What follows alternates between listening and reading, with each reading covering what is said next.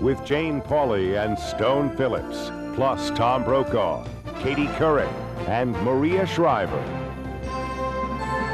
From Studio 3B in Rockefeller Center, here is Jane Pauley.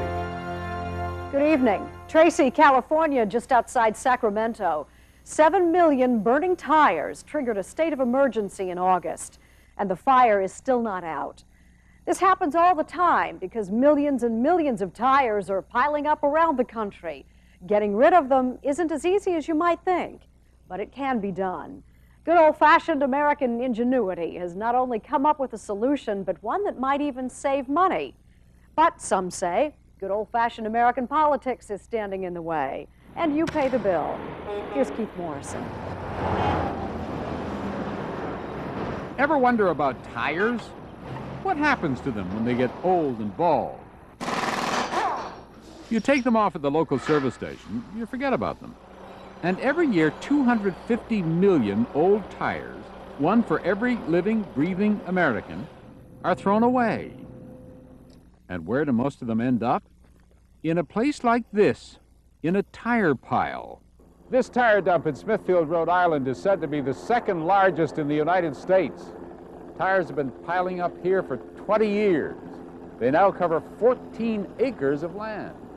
Authorities estimate there are at least 10 million tires in this pile alone. That's right, 10 million.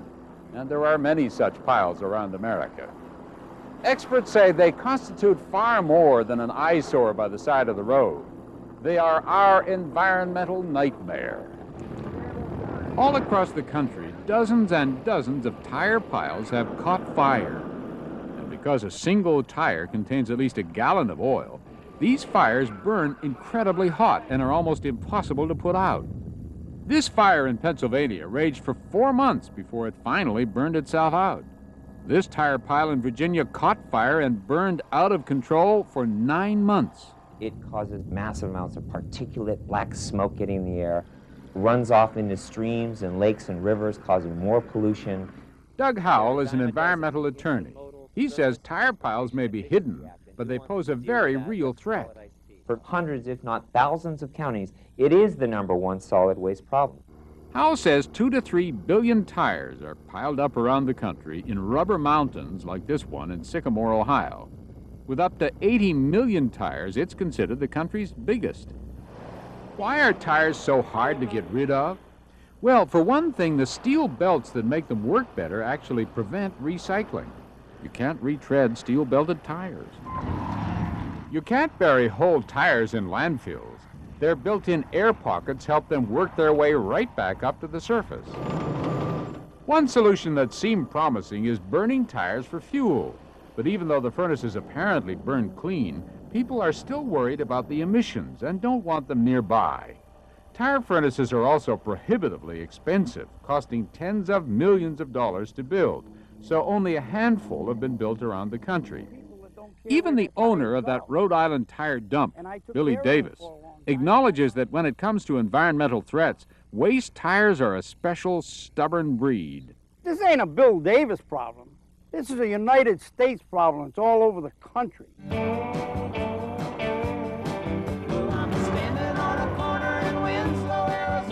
But just outside Winslow, Arizona, could officials have come across an inspired solution to the tire pile problem?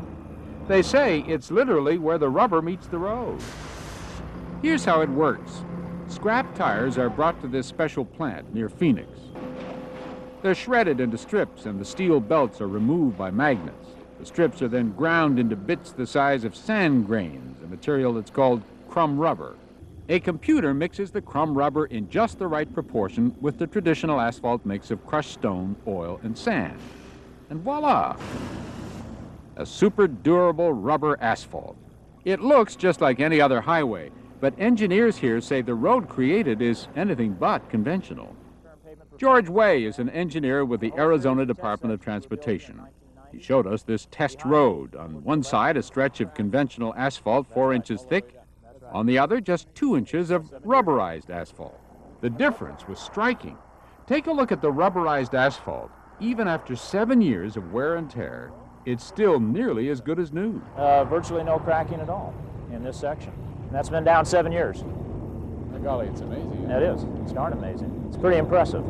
As for the other stretch of road with 4 inches of regular asphalt, the constant stream of traffic has taken a heavy toll. That section actually started to crack up the first year, and it's gotten progressively worse every year. Way says not only does crumb rubber make the road stronger, And it still looks like asphalt. it also makes it smoother and quieter. And though the rubber mix costs more, Way says because you only have to use half as much material and the road lasts at least twice as long, in the end, it's cheaper. So we've built over 1,200 miles of this pavement in Arizona in the last 5 years and had very good results, very, very good results.